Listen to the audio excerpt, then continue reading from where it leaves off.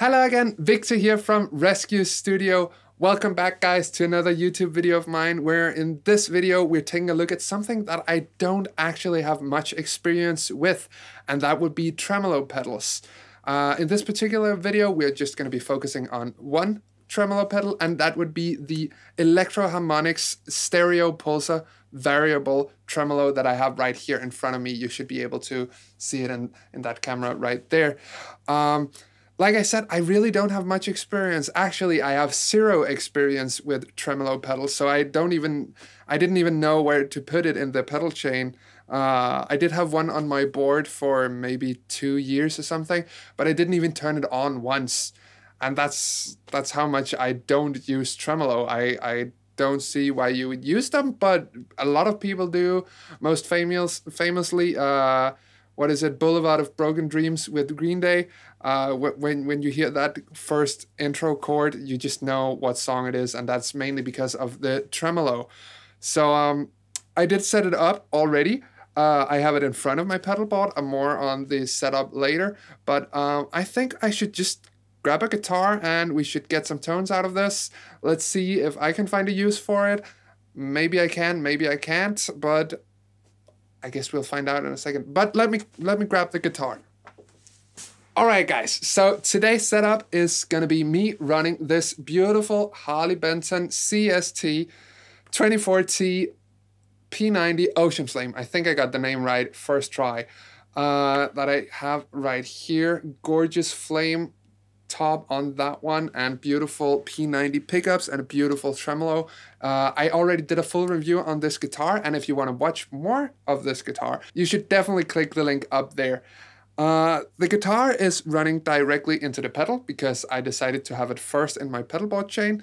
So from the guitar into the Electro Harmonix Pulsar, and I'm running it through my pedal board that I have in front of me. I think if I did remember from the last video I did, I shot some B-roll of my pedal board, so that should hopefully be on screen for you guys now.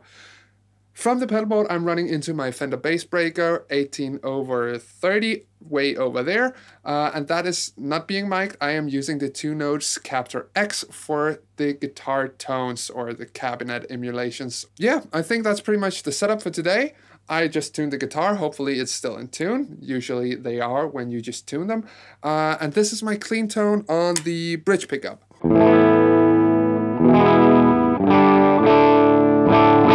Well, I say clean, but it's on the edge of breakup.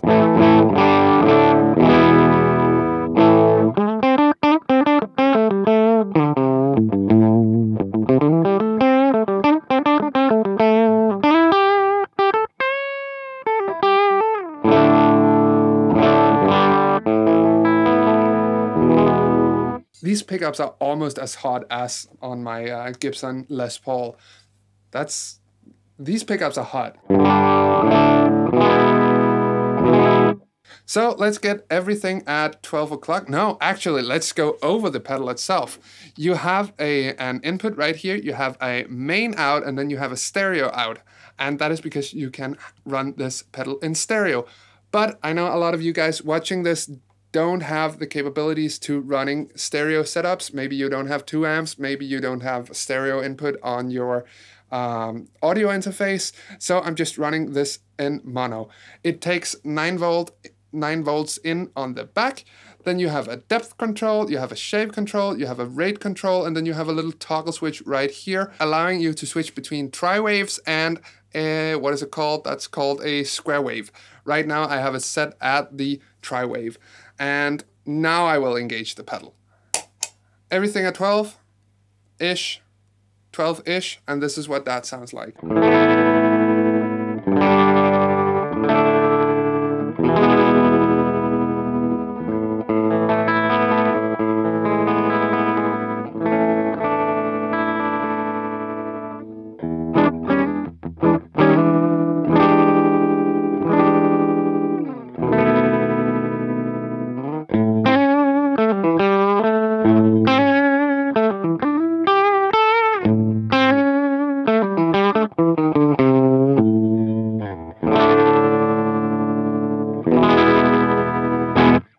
Let's fiddle with the depth control, the depth all the way down.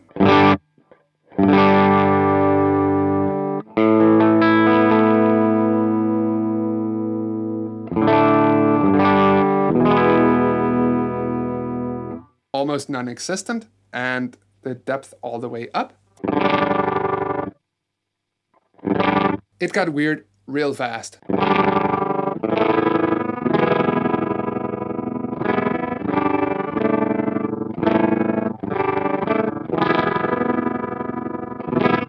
Let's keep the depth right there so we can probably hear what the shape does. So I have no idea what these symbols mean. Like it goes from a reverse sine wave, or well, it's a triangle wave, but you catch my drift, right? So this is the shape knob all the way down. Bit up, okay, maybe at 2 o'clock. A little slower rate.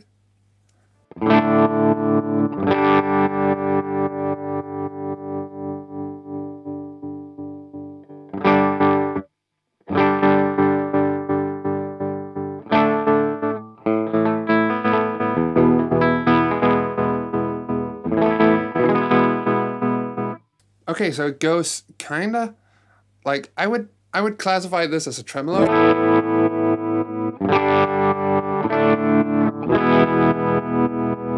And then when we go all the way to the right, all the way up, it kind of sounds like a delay, but when you let go of the strings or mute the strings, it just disappears. Do you know what I mean?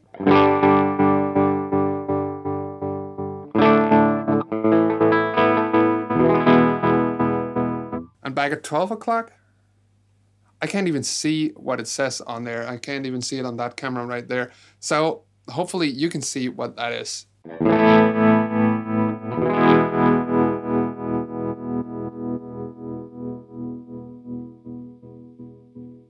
Can you tell? It's sort of like, usually that's a wave, or in this case it's a triangle, but then it goes like, it goes from this to this, or more like it starts in the middle.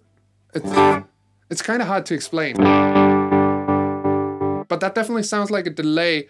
But when you let go, or again, like when you mute the strings, it just disappears. So maybe if we get some reverb on there, let me get a little bit more mix.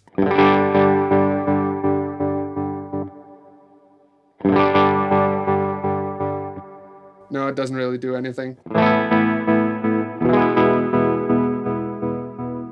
Well, let's get it over to what I would classify as the normal tremolo setting. And let's play with the rate knob. This is how slow it goes.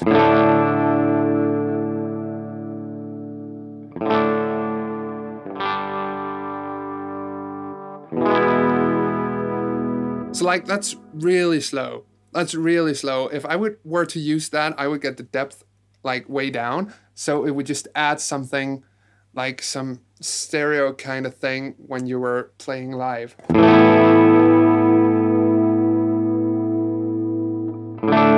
It's like a, what is it called? Like a chorus, but not really giving you that kind of modulation. It just adds something.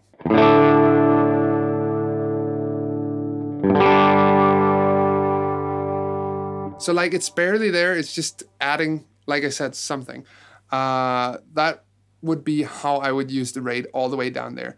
So the rate all the way up sounds like this. Almost broken.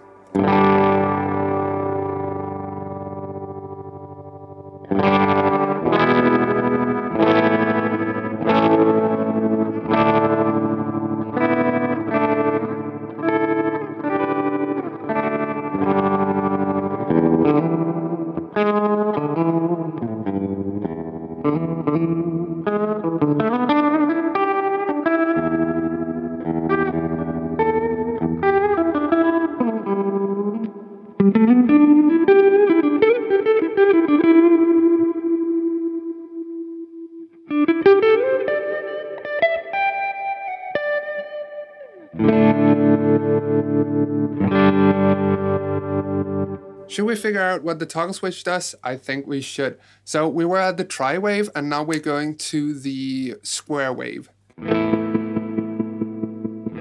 So it hits a lot harder. Oh, that's probably what it is. Like the top one right here, I don't know if you can see that, but the top one is a tri-wave and the bottom one is a square wave.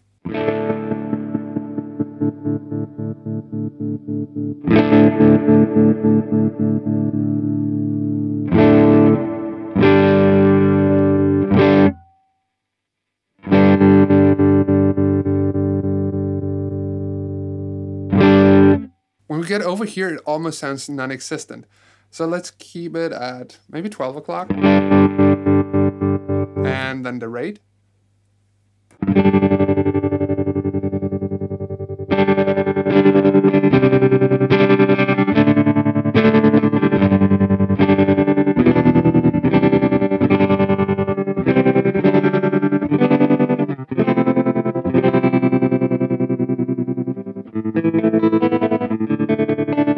And with some reverb.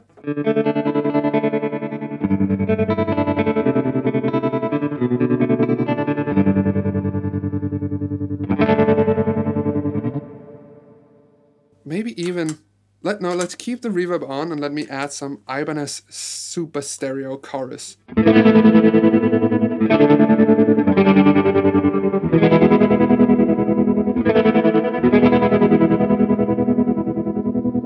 I actually quite like that. Okay, so now let's see what it sounds like if I add some overdrive from the Steel Singer drive from Knox, which I also did a full review on. Link should be up there.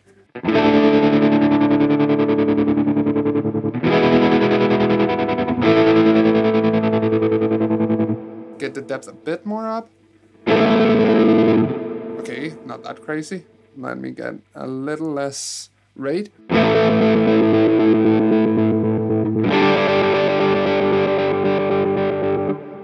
It almost sounds like there's taka taka taka taka taka, like two different kinds of tremolos happening.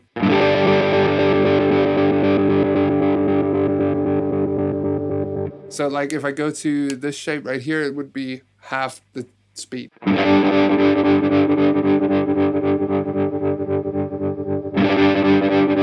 That sounds shuffled. Taka taka taka taka taka taka.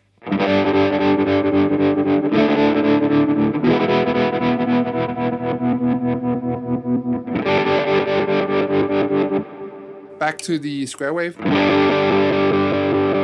Okay, there we go.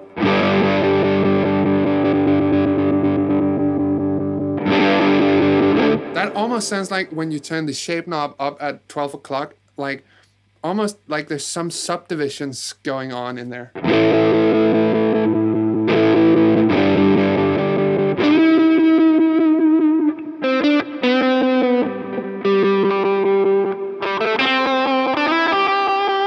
Would you use this for solo? Let's try. Get some delay in there and some OCD.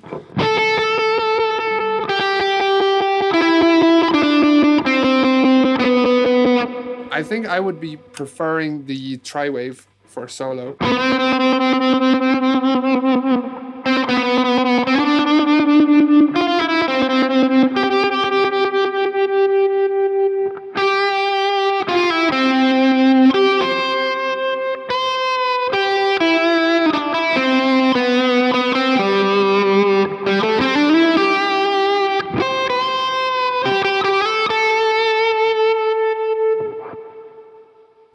I don't know if I would be using that for solo stuff. Like for the chord stuff, that's okay.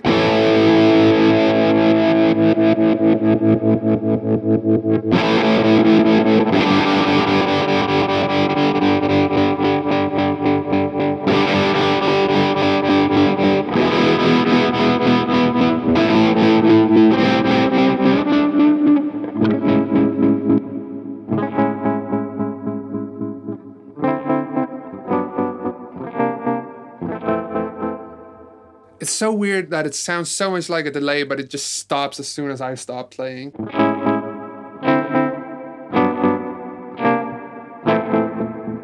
That's so weird.